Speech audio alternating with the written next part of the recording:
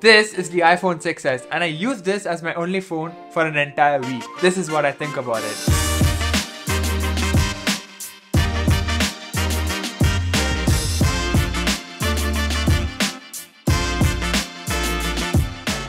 Before I talk about how it is to use as a phone, let me give you a small refresher on the iPhone 6s. This was Apple's best from 2015. It has all the bells and whistles you would expect from a 2015 phone. But what sets it apart compared to a phone from 2015 again is its software support.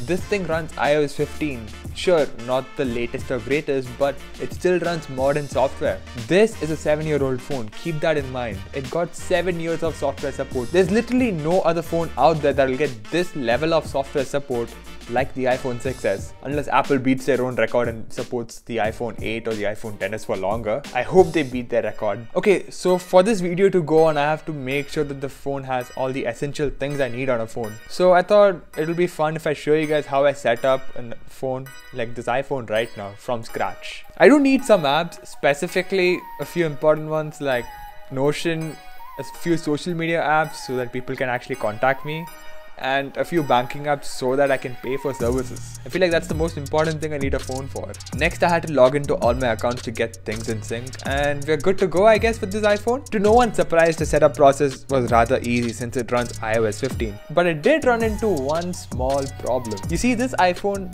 is a 16GB iPhone 6s. And I already filled up most of the storage by downloading the apps. I'm wondering how I'm going to last the entire week using this phone. I take a lot of photos. The first thing that strikes me the most is this design. I kind of forgot how it is to use a phone of this size. This was a big iPhone back in 2015, but now compared to the likes of the iPhone 13 Pro, this is pretty small and very compact. Just like other iPhones, it's built really well. It feels really premium in the hand. And I love this color. Rose gold is the best iPhone color ever. Pacific blue comes second to it. But this small form factor was not the only reason.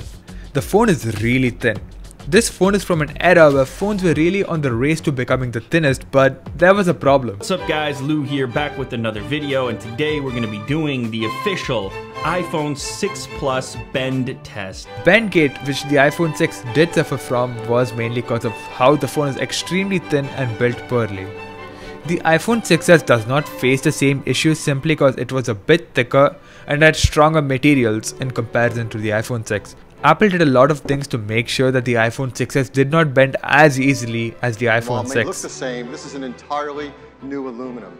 But looking at this now next to say the iPhone 13, this is really thin. Nowadays, phone manufacturers are on the race to making their phones thicker to fit in more cameras and bigger batteries.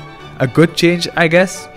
Not really, I still love this small, thin form factor of the iPhone 6s. This thick bezel and home button combo is very dated. It is 8 years old at this point. The current SE still has this design. But when I exit an app quickly, just press the home button. And unlike the iPhone 7 or the new iPhone SE, this button does click. It isn't powered by haptics and it feels really satisfying to use. The Touch ID sensor is amazing. It is fast and I loved using it way more than Face ID. It's right there and it works every single time, unlike Face ID. The display is not bad. Sure, it's no OLED, but it's still good to look at. The only problem is it does not get that bright outdoors, which is annoying sometimes. Now that I got those out of the way, how it has been to use as a phone? Well, the experience has been quite good. You can do all of the basic phone things without any issues. You can call people, listen to music, text, browse the internet. Everything is fine on the iPhone 6s, except for the battery life, which I'll get to in a minute. Speaking of listening to music, this thing has a headphone jack. How cool is that? I wish the phone lasted for a whole day though. The whole week I used it, I charged the phone 3 to 4 times a day.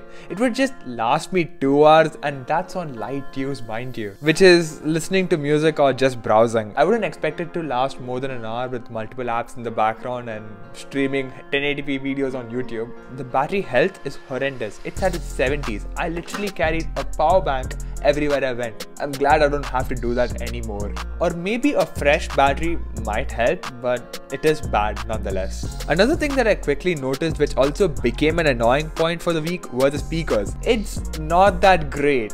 It's a mono speaker, which is fine, but every time I have to listen to something, I have to cup the speakers so that I can hear things. I gave up doing that and I eventually started just using AirPods to listen to music because why not? What about the performance? Compared to a newer iPhone, this is obviously very slow. YouTube would take a while to load. Instagram would often not load a few elements or straight up crash, or even websites would take a long while to load. The point is, it is slow, but not by a drastic amount that you would be affected by it every single time. Many common tasks still run fine. The phone is not unusable. Other than that, iOS 15 flies on this iPhone 6s. Sure, it's not a smooth experience every single time. It also doesn't support all of the cool new features with iOS 15 like live text or offline Siri, but it has all the core features of iOS 15, and that's all you need to use a phone. It works well in the Apple ecosystem. I use a Mac, I use an Apple Watch, and they all work perfectly fine with the iPhone 6s. It gets the job done. Remember, we are talking about a 7-year-old phone and it runs pretty smooth for what it's worth. This impressed me the most about the iPhone 6s. Even if you take a phone from 2015, things won't be as good as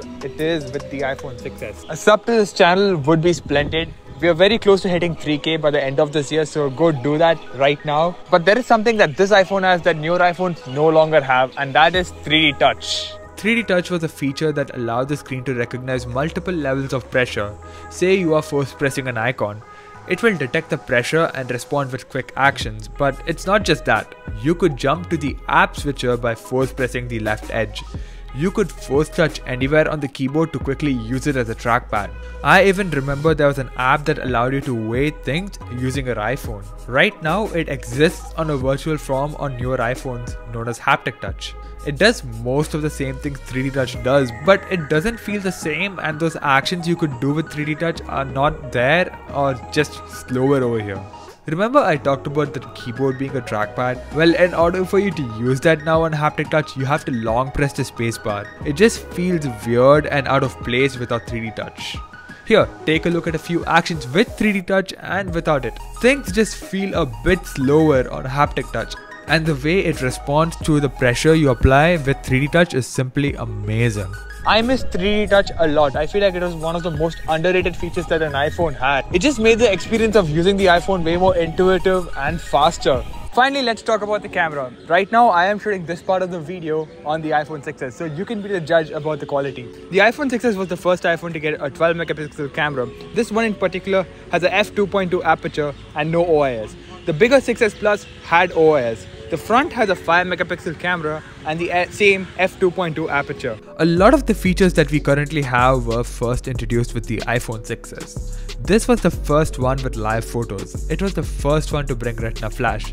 It was also the first iPhone that could record in 4K. And only recently the iPhone got a bump up to 48 megapixels. It took Apple 7 years to make a meaningful jump up to megapixels. But how does this camera stack up?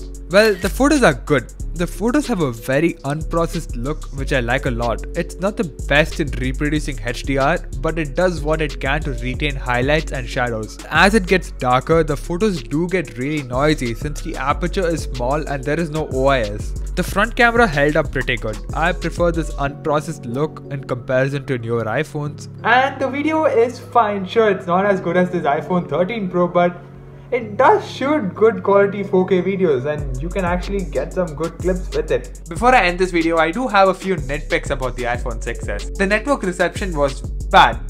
I got no service in many spots and the data speeds were slow. And remember the storage? Yeah, I filled up most of it. I only have like 500 MB left on this phone. Very nice. But other than that, I think I've covered what I've felt about the iPhone 6s for the entire week, and I feel like you can use this as a phone in 2023. If you're looking into using an older iPhone or even buying one, this or even the iPhone 7 are great options. And yeah, that's about it for this video. Thank you for watching. This is Sankew, and I'll see you guys in the very next one. Peace.